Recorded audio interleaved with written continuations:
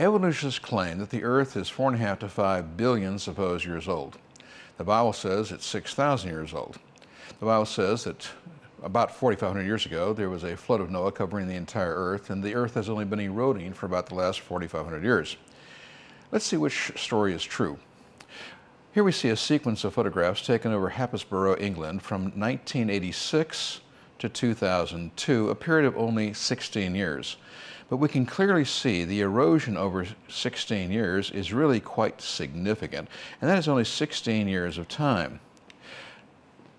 We have the census taken back 2,000 years ago of the people living in Britain at that time under the Romans. Along the English North Sea coast, England has eroded 2 miles westward in only 2,000 years.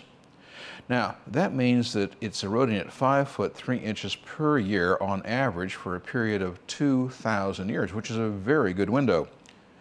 So you simply cannot keep up this erosion rate for millions and millions of years, or they simply wouldn't be in England. So apparently the Bible is correct, that the Earth has only been eroding for about the last 4,500 years. And indeed, there's only 4,500 years worth of mud accumulated at the mouth of all the world's great rivers. You really can trust the Bible about the Earth and the universe being only 6,000 years old.